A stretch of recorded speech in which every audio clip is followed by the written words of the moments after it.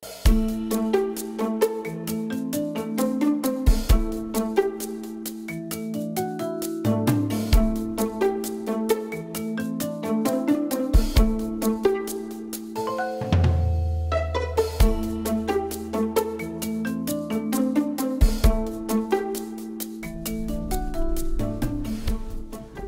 and welcome to the third and possibly final garden review. This is the 2011 Car of the Year as voted by numerous automotive publications. So yeah, it's the 2011 Nissan Leaf, and this is fully charged.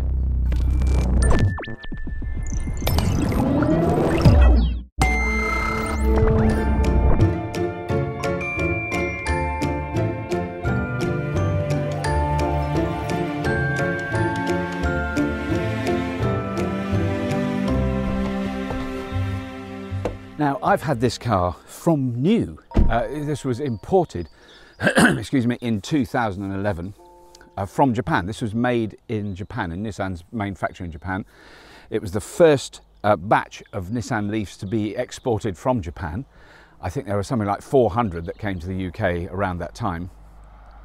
And this was in fact a press car. So I had this car for as a loan car in 2011, and I went, this is brilliant, I love it. So I rang up Nissan and said, do you want to sell it? Because they were quite hard to get then. There was, you can remember 2011, virtually zero charging infrastructure. There was nothing. You know, I plugged this into a 3-pin socket in my house. That was all I had. It took a long time to charge it. So that, you know, right back then, this really was an exceptional machine. And it was, you know, this was the thing that convinced me that my daft notion that electric cars might become a genuine challenge to the internal combustion engine within my lifetime. This was the car that convinced me I might not be quite as idiotically stupid as would appear at the time. I am about to present my first drive of a car that was absolutely designed from the ground up as an electric vehicle. And it is an extraordinary piece of engineering.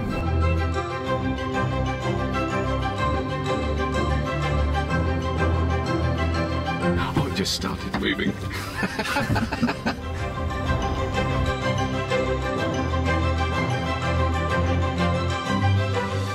So since then, I've driven this car over 65,000 miles. The first thing I think it's important to say is nothing has ever gone wrong with it.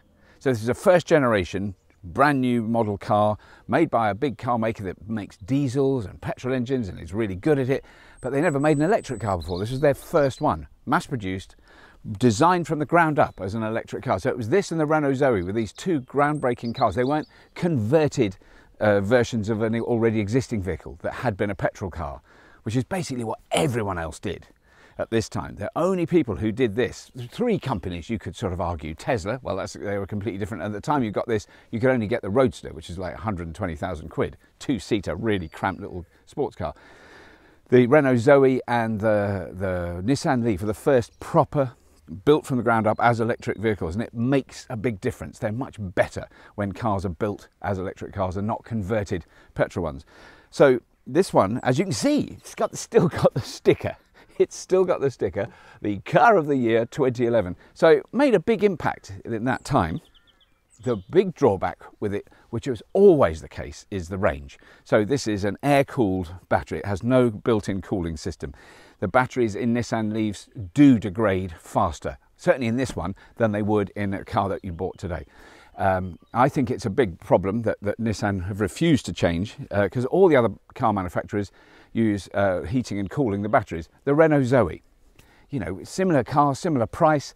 When you plug that in and it's charging at 22 kilowatts, you hear the fans come on. This thing, you can charge it at 50 kilowatts, nothing. There's no fans because there are no fans. That, I'd say, is the downside of this car. Everything else about it, and including all the follow-on Leafs, which, because it basically improved and improved, have proven to be incredibly reliable, incredibly sturdy cars. Really, really well made.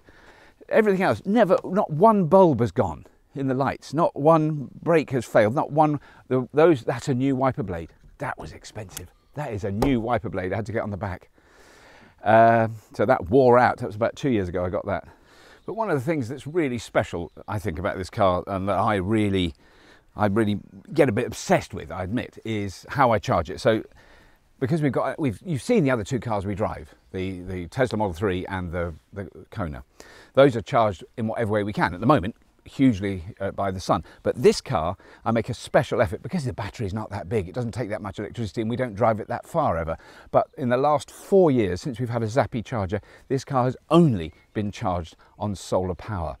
So in the winter, that's slightly more complicated, because I'll use whatever solar power I can to top it up, but I keep it pretty topped up. I make sure, and if there is a sunny day, then I absolutely enforce every possible kilowatt hour I can into the car. And I reckon I've done somewhere between 12 and 15,000 miles just on solar power alone, nothing else at all. And I think that is amazing. The things I've had to sort out over the years: tyres. I've had 2 punctures. So I've had to replace 2 tyres. I've actually now replaced all 4 tyres since I've had it. They're all new, so I have them swapped around. This car has never remotely broken down. One time only, and I did it on purpose, I made it run out. Oh, where's it gone then? Ah, it stopped. That's it, I've got nothing left. I've got nothing left. What a brilliant place to stop. That's it. I wanted to know what happened with an electric car when it ran out, and I'll tell you what happens: it stops. That's really all there is to it. It just stops. I want to tell you some of the really good things that Nissan did with this car right at the beginning, which a lot of other electric cars don't do, including Tesla. You plug this car in here, you can tell instantly if it's charging, because there's these 3 lights up here that light up and flash and tell you. And if it's very empty, it's only the one is doing. If it's middle full, 2 go, and when it's absolutely full, all 3 are lit. That is really useful, because you can see from outside. You don't have to go in and check on the dashboard to see if it's really plugged in, because, you know, particularly when you first use electric cars, you're never sure of those things. One of the annoying things, this is an annoying thing, look, I can't open that here, so I have to go inside and do that and pull the wretched thing, and then it opens. That's bloody annoying. There's nothing on a key. Later models of Nissan Leafs, you had a key and it would go zzz. And the first year I had it, I always opened the bonnet, because the 2 catches are right next to each other. Kind of annoying. But this has CHAdeMO 50 kilowatt charging, and Type 1. So it's a smaller connector. Just so annoying. So you can't use a standard Type 2 cable. I've got a Type 2 to Type 1 cable. Another annoying thing, there's no light. So if it's dark, you can't see where the thing is. And later models all had lights, and most new cars have lights, which just to help you find how to charge it.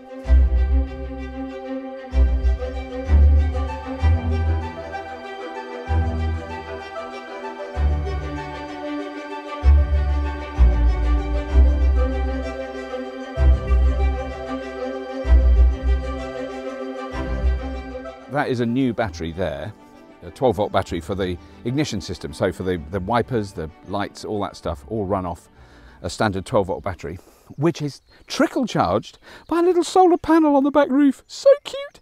So if in the summer, you really don't have to worry about it, but that one did fizzle out, the original one, because I'd left the car for too long. There was a period of time when we didn't use it for a long time. It was sitting dormant, and that did die. Sadly, my fault again. This is one of the most expensive things to keep going. That is where you put your screen wash. So, you know, you have to do that all the time. When I fill that up, it costs about £1.25 to fill it up with screen wash and water. That's like 120 miles easily in this car, if not more, if I was buying the electricity, which I'm not. So that's one of the most expensive parts of the car.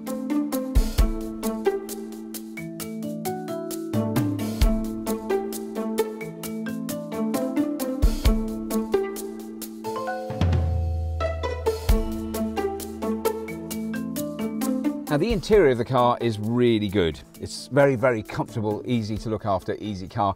We had 2 dogs until fairly recently, and they trashed the interior. And we had it, the only time we've ever done it, we had it professionally cleaned. They did their best. And sadly, both those dogs have now passed away. One is buried there and the other one's buried over there. So there we go. This is also a garden dog cemetery as well as a studio now. The sat-nav is, you know, less than brilliant, but it's worked. I've found places on it. It's, you know, it's of its era. One of the early episodes I made when this car first came out was I gave Carlos Ghosn. You may have heard of him more recently because he was in a bit of trouble in Japan. Then they packed him in a music case and smuggled him out of the country to the Lebanon. I mean, what an amazing story. Someone's got to make a movie about that. He's an extraordinary man, absolutely extraordinary man, but he was accused of embezzling huge amounts of money from Nissan or something, I don't know. But he was certainly pivotal and vitally important in the development of this vehicle. What's interesting about the battery is that when I joined Nissan in 1999, at the beginning of the restructuring and the reorganization of the company, I reviewed all the research programs that Nissan was going on. And in fact, we dropped and we cut about 50% of them because they were leading nowhere. Yeah. One of the programs I kept was the research on batteries. Right. Nissan was already advanced in terms of battery research. And in 1999, I had no clue where it would lead us. But I say, oh, this idea has the potential, we never know. We kept it and we developed it. And when we decided in 2006, 2007 to launch an electric car, this was mainly because the development on the battery technology. Right, but it happened within Nissan. Exactly, right, it happened within Nissan. But the idea of saying, can we reestablish the electric car as one of the mainstream technology of the automotive industry was always present. Right. Because we saw so many problems by bringing an electric car to the market. Yeah.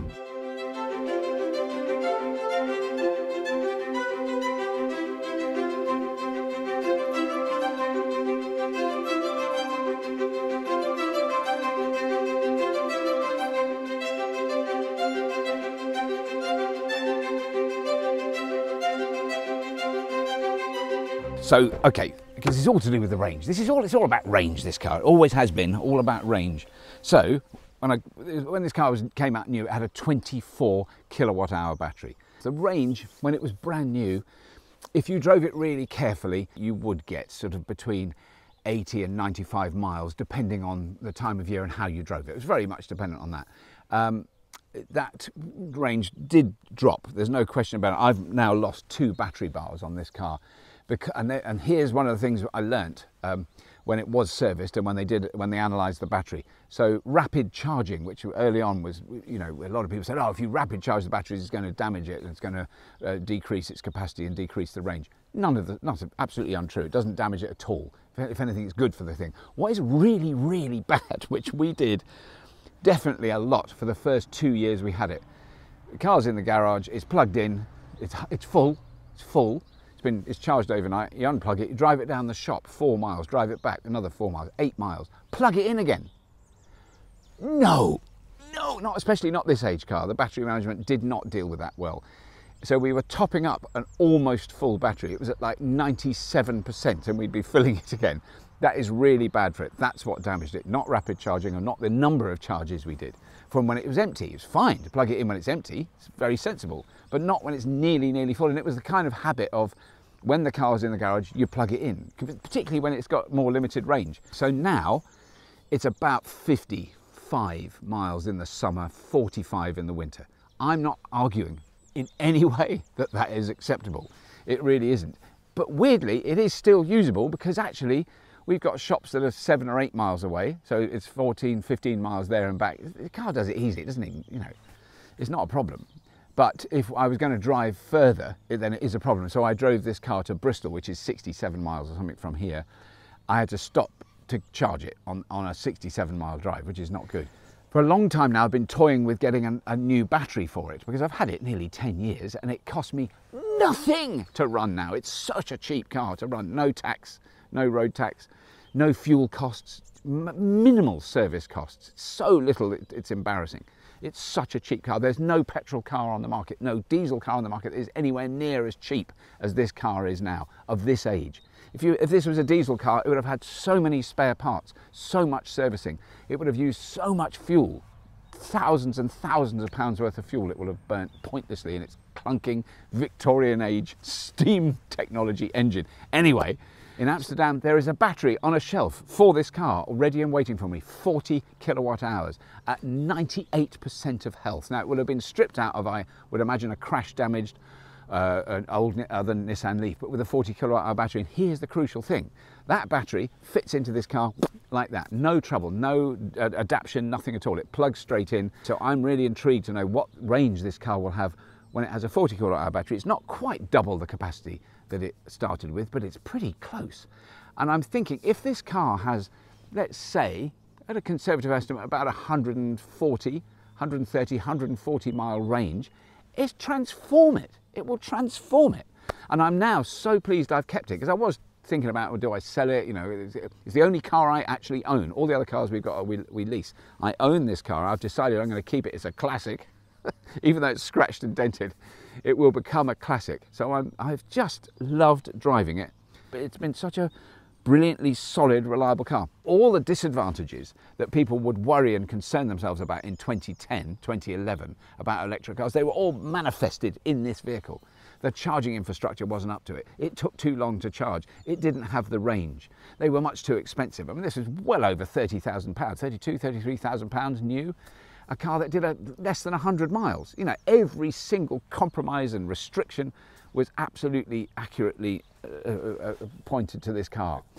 But I'm really pleased to have had this car this long now, because it does show you how long it lasts. And the batteries haven't died, they haven't kind of stopped working. It's 11 years old, it's done 65,500 miles. I can't even remember, maybe more than that. And it is incredibly reliable. It still works, it's perfectly good. You know, I could drive it now to Cheltenham, which is 30 miles away, and drive it back. You know, it's easy. That stuff is easy. It would be pretty empty when I got back if I did that. It's hills as well. There's definitely things wrong with it, but for 10 months of the year in this country, it is a fantastically useful, brilliant, reliable car. Anyway, that's really all I want to say about it. I'm so excited about getting a new battery in it. It is so frustrating that we can't do that now. We had booked to work out to do it at the end of April. It's so annoying that it isn't possible. But that's a pretty universal annoyance. Everybody's struggling with all this nonsense we're going through at the moment. So I'm not even going to mention all the normal things. You know them. I've said them many times before. Patreon, subscribe. I've mentioned them. Shouldn't have mentioned them. Forget I mentioned them. But as always, if you have been, thank you for watching.